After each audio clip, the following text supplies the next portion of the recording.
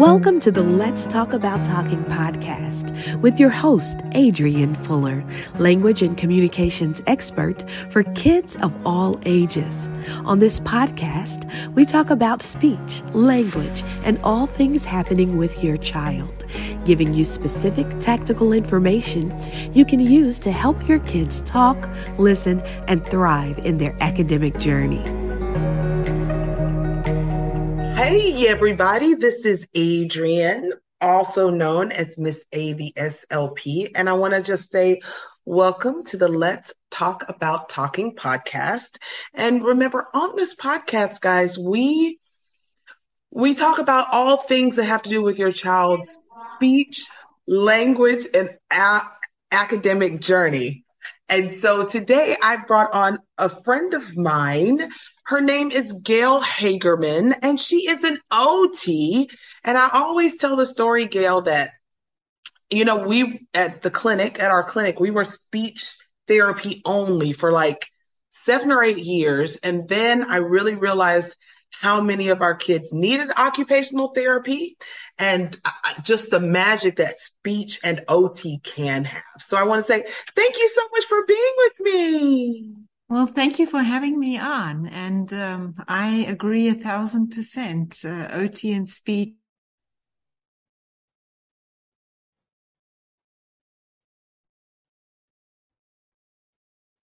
We're frozen.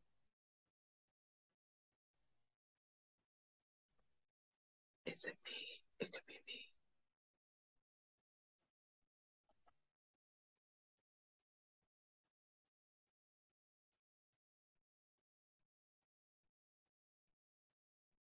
Oh no. I'm back. Well, what happened? I have no idea. You just disappeared. You froze, and now there are 2 of you. So I'll get rid of you. And thanks. Okay. Okay. All right. I was like, oh, this was so good. And now we have to start all over. Sorry. That's fine. Okay. That's fine. Okay. We're starting over. Okay. Welcome, you guys. This is Adrienne Fuller, speech language pathologist, also known as Miss A, the SLP. I want to just say welcome to the Let's Talk About Talking podcast.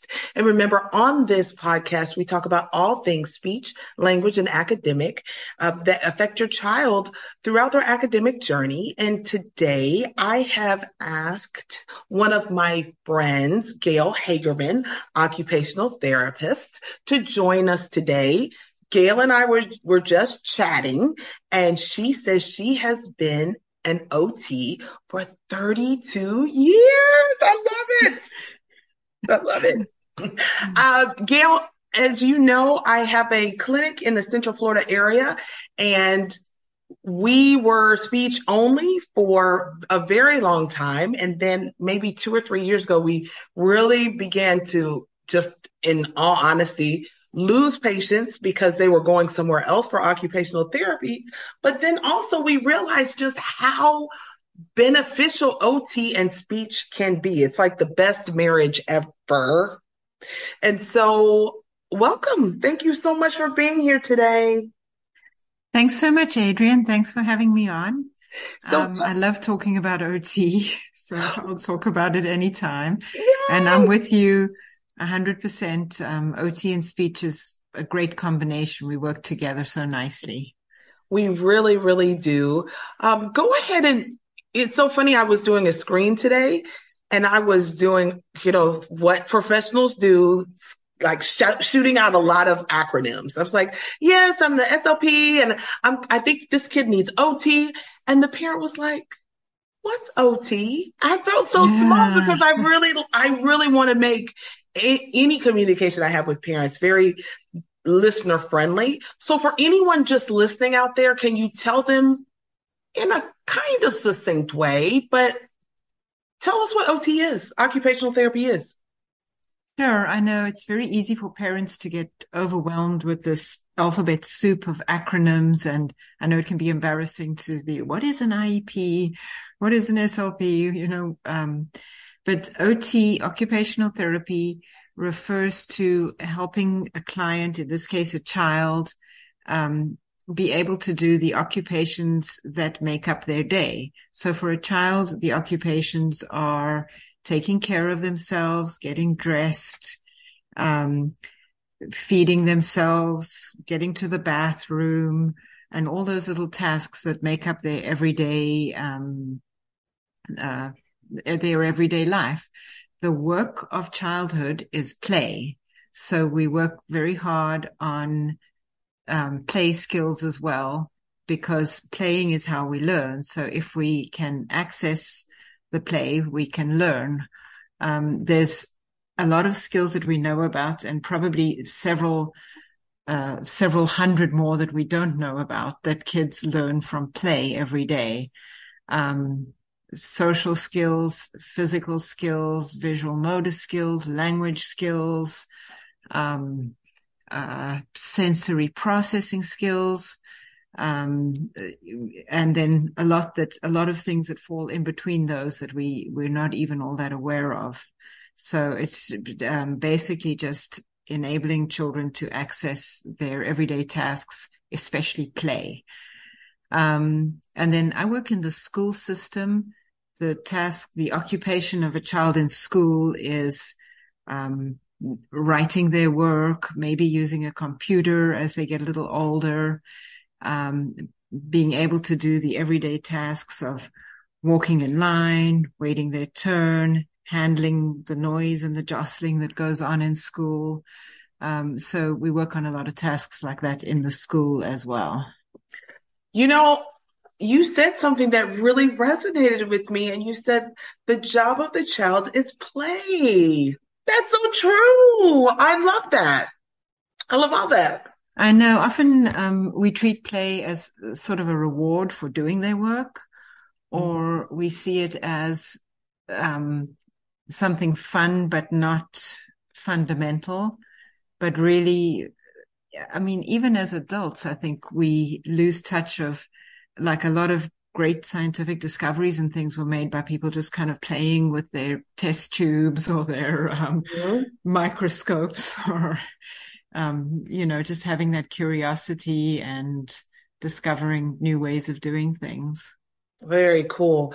Well, I find that in our clinic, our preschool and school-aged kids, we probably work with handwriting and sensory issues the most. Yeah. Can you talk about handwriting and fine motor skills for just a second, and how it might look if your child is having issues with it, with handwriting or fine motor skills?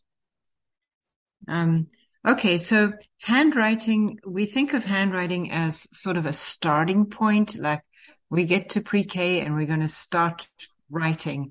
But really, what goes into being able to write, there's so many things that need to be there before a child can even write. If you think of, like, maybe a 2.5-year-old, they can't even squeeze toothpaste out of the tube yet. And then by 3.5 or 4, we're expecting them to sit for 30 minutes at a time with a crayon and color. And that's a huge leap to make. Yes. So before a child is even starting handwriting, they need to understand, they need to have the grasp strength in their hands to manipulate small objects. That's often a skill that kids miss these days because they grow up on iPads instead of coloring with crayons. And, there's 20 tiny little muscles inside your hand. Wow. And when you're born, they're not developed. You can make a basic grasp, but you can't do anything fiddly. And then it's got to, so much has to happen with those little muscles in a few short years. So a prerequisite for handwriting is grasp strength. It's also being able to understand the sensation, to figure out how hard to hold the pencil, to be able to tolerate the sensation of the pencil or the crayon or chalk. they need a lot of visual perceptual skills, which is understanding bigger and smaller and inside and outside. Mm-hmm. It's very hard to tell a child to write between the lines if they don't understand what between or inside or bigger or smaller means. If you're trying to draw a face and you don't understand that the eyes are smaller, so you'll see a very small child will draw a face and the eyes are bigger than the whole head because they haven't learned bigger and smaller and top and bottom and all those concepts yet. And then another thing that we quite often overlook is postural control. If a child isn't able to sit upright and sit still and maintain that position at a table for 20, 30 minutes at a time, it would be like trying to write while you're walking on a tightrope. If your body if your body can't stay still, your hands certainly can't stay still. So there's a lot of, before we even start writing, there's so many skills that have to be addressed. So often when a child isn't writing, there's just a myriad of things that skills that may be missing or delayed with them. That sounds a lot like speech therapy in some ways, because we need a lot of things to happen before a child even talks. We need, joint attention. We need eye contact. Just like you said, we need those things in place before a child starts writing, which I never, ever thought about. And like, even hearing you talk, I'm like, usually when I refer to OT, I'm pretty gentle about it. But now this conversation is going to make me a little bit more willing to press a little bit more, just because the things we do can overlap, but for the child to be successful, they do need these fine motor and postural things in place. So good. Yeah. Often like handwriting is the first time it sort of shows up, or it's the first time a parent or an adult can really be aware of these skills lacking, because you can see your child's, writing up on the wall along with all his classmates, and you can notice a difference. Is there a way for maybe a parent of a toddler? Like, what's something that, like, I hate to say red flag, but I'm going to it's fine. What's a red flag for OT that maybe a toddler who is not yet writing their name, might exhibit? I would say delays in any self-care skills, if they're not holding a spoon and, being able to use it, if they're not taking their clothes on and off. It's very difficult for parents because often we've never parented a child before. So it's difficult to notice. And there is also, especially with toddlers, there's such a big range that is still normal. I know my own daughter's pediatrician said to me, so much of pediatrics is wait and see. And the way it was explained to me, a teacher explained this to me. She said, some children lose a tooth. They lose their first tooth when they're 3 years old. Others are 6 or 7. It doesn't mean the child is smarter. It doesn't mean that they had a more caring or better parent. Exactly. It doesn't mean anything except that their physical body wasn't ready. So that it just, a lot of variety is normal. So I know I would say ask a professional. Yeah. We have a lot of standardized tests that we do where we compare all these little skills that develop to age norms. And if an official, like a formal occupational therapy evaluation can notice whether there's areas, like things that you might not even think are related, might show us an area that we need to work on. I always say, especially for speech, I don't believe in necessarily in wait and see. Let's just see. But sometimes, many times, like you said, your pediatrician is going to push that just because of the myriad of kids they see. So I Yeah. always tell parents, trust your gut. If your gut is telling you something is just not right, just like you said, we are the professionals. We have so many tests that we can use to say, hey, you know what? They're fine. They're okay for right now. Let's come back in 6 months instead of like, oh, let me just wait 6 months if Yeah. there is a problem. Absolutely. And also, like, I've evaluated kids for occupational therapy and noticed, well, actually what they're needing is a language evaluation. They're not doing what the teacher says because they're not processing the instructions that the teacher is giving them. Mm-hmm. So it may look like, oh, they can't write or they can't do math or something, and it's a language. So we're professionals, so we can pick up on those things. Yes, absolutely. And just one other thing that you said that I love. Sometimes I hear parents say things like, oh, this kid is spoiled, this kid is lazy, this kid is stubborn. But if they're lacking, parents, the self-care skills, getting dressed, talking, things like that, and you feel that you need to help them along maybe more than you should, that could be an indication that you need to see a professional. Yes, those adjectives, spoiled, lazy, stubborn, little children are not globally spoiled, lazy, or stubborn. Correct. And I agree with you, Adrian. My own child was taking a long time to start walking. And the doctor said to me, well, don't carry her everywhere. And, she walking or crawling. She wasn't moving around at all. And I'm like, well, I'm not just going to leave her in the house. Right. Of course I'm carrying her everywhere. She's not crawling. That is so funny because I tell parents that, like, if your child can say it, if your child can point to it and you get it, sometimes manipulating the environment, there's a fine line between enabling and assisting. And as a parent, you have to figure out what you're doing. Yes, yes. And in many ways, a child's behavior is their communication, especially if they have limited verbal skills. Yes, absolutely. Absolutely. Let's talk about sensory.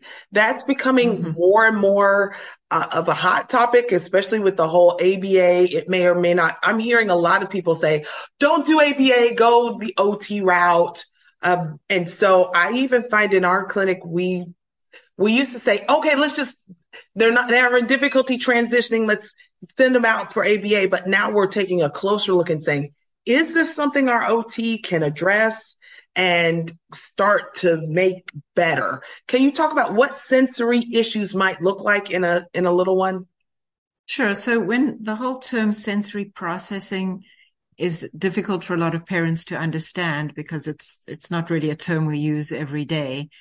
And you'll also hear the term sensory diet, which is very confusing for parents because when we think of a diet, we think of, I need to stop eating donuts. And this has nothing to do with that. It's just talking about so the term sensory processing refers to our 5 senses and how, as a person, we are getting all this information with the things we see, the things we hear, the noises all around us, the physical sensations, the sensation of our clothes on our skin and being bumped and jostled around by our classmates, the smells and tastes and sensations as well. And as adults, we've learned to process these. We've learned to deal with the humming in the background. We've learned to deal with the sort of flashing fluorescent light or cars driving by outside. But some children are wired so that it's very difficult for them to deal with all of these sensations. And some children are under responsive. So there can be a fire alarm going off and they're not really phased. They'll keep doing what they're doing. These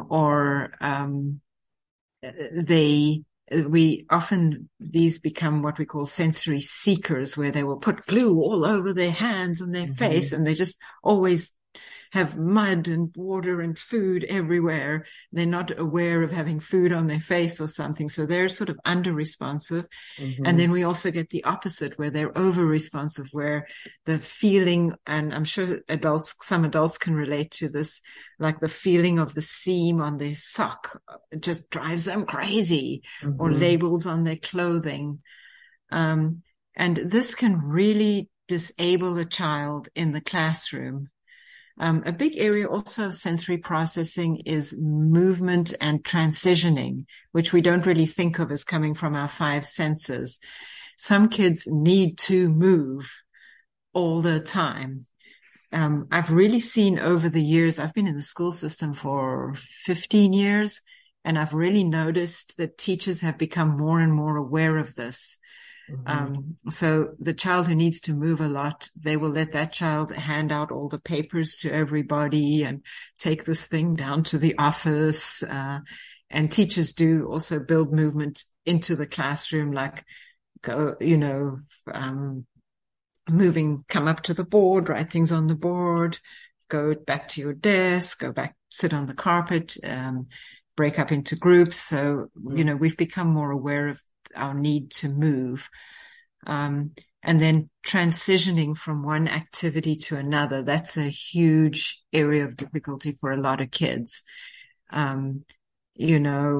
Especially if the new activity is not as much fun as the previous one. And let me just interrupt. When she says parents transitioning, we can mean from one class to specials or one class to PE or lunch, but it can also mean transitioning from the car into the doctor's office or the car to speech, or even like transitioning from having dinner to getting ready to go to bed. Are there any tips that you might give for parents who are having difficulty with transitions? Your best friend is a timer. Yes. Shout it out. Timers, because then you're not the bad guy. The timer is the bad guy. You've put the idea in their head. Pretty soon I'm going to have to go to bed, or I'm going to have to clean up my toys. So you've already put the idea in their head. You've prepared them. And then the timer is the bad guy, not you. And you will be amazed. Just try it a few times. You will be amazed what a difference it makes. YouTube has a bunch of timers. Great timers. That are cool. Yes. There's sort of fun pictures. And obviously a small child, if you say 10 minutes and they see the numbers ticking down, they don't know what that means yet. So a visual timer is great. Like, where the snake is getting up to the mouse that he's going to catch, or a lot of them seem to involve bombs going off, which you may or may not love. Yeah, like the fuse is burning, and then it goes pow. And of course, being a YouTube video, you can set it for 5 minutes or whatever, 25 minutes. But even for little kids, even setting a timer for half a minute, like you can keep playing till it goes ting, ting, ting. That is fantastically effective. And then what helps, is if there's any visual way that you can show a child what's going to happen, the schedule. It's amazing the difference that makes as well. Even within a 30-minute session for a child that struggles to transition, we'll have a list where they can cross things off or pull off little Velcro pictures. Or what I do if I don't have any equipment with me is I'll just fold a piece of paper in half and Mm-hmm. sort of cut the front of the paper to make like 4 little flaps so that they can flap the flaps closed as we go. I mean, I've done it with a Post-it note in a grocery Oh, that's store. awesome. In a pinch, we'll even just put 3 squares on paper and Yes, draw the pictures ourselves. But the picture schedule is so important. Kids want to know yes, what they're doing. Kids want to know what's going to happen next. yes. And some more so than others, Yeah, definitely as absolutely. well. Now, if there was a parent who is considering or on the fence about visiting their local occupational therapist, but they're not quite sure, what would you say? Obviously, I'm passionate about occupational therapy. It's what I do all day, every day, and I see fantastic improvement. If you are not sure, if you can just get an evaluation and look at the information from that, start with that. That will give you a sense of whether there are deficits in the first place. There may not be. And where the areas of deficit are, and she will come up with some goals, with you. And we really do focus in the private OT setting. We definitely focus on what the parents' concerns are, because that's why you brought them in the first place. It's your Yes. concern. And once we can get your household running smoother, let me put it that way, Great. everything changes. Once we're sleeping better, everything changes. Once the points of frustration are addressed, and that becomes easier, family life becomes easier. So really get an evaluation and just make your decisions from there. So good. I love all of this. I really, really appreciate you joining us. Parent, one last thing. Just because you get an evaluation, you can take your evaluation and sit on it. You can think about it. It doesn't mean you're signing up for therapy, but it does give you information. And that's what both of us want, is for parents and caregivers to get as much information as they can so they can make decisions about their child. And being professionals, there's so many things that an occupational therapist may notice. I've noticed students that their eyes don't scan properly. That's not my field of expertise, but they've taken the child to, get that looked at. I've noticed physical issues that a doctor needs to look at.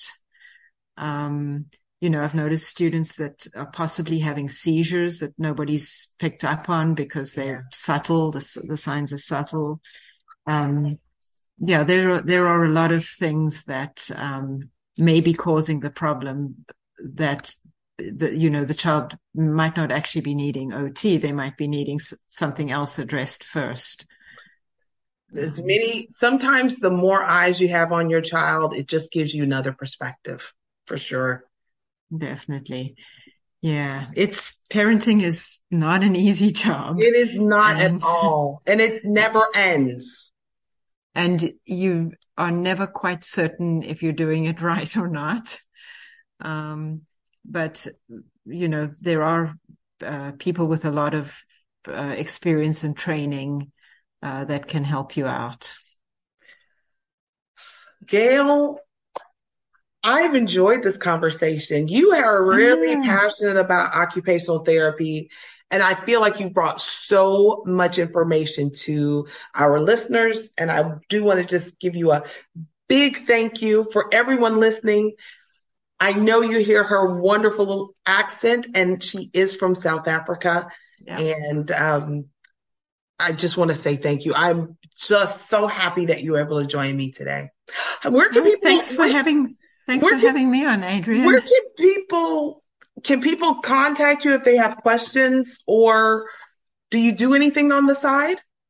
No, I only work in the school system. I know. I was like, I'm going to give her some. Okay. So She's just one of those gems, guys. You got to be assigned to the school where she goes. But I do want to say thank you so much. No, thank you for having me on. I love talking about OT. Yeah, thanks so much. Bye. Okay, bye-bye then. You've been listening to the Let's Talk About Talking podcast with your host, Adrienne Fuller, language and communications expert for kids of all ages. You can grab Adrienne's book, 30 Days to Get Your Toddler Talking, on Amazon or at speechbuilders.org.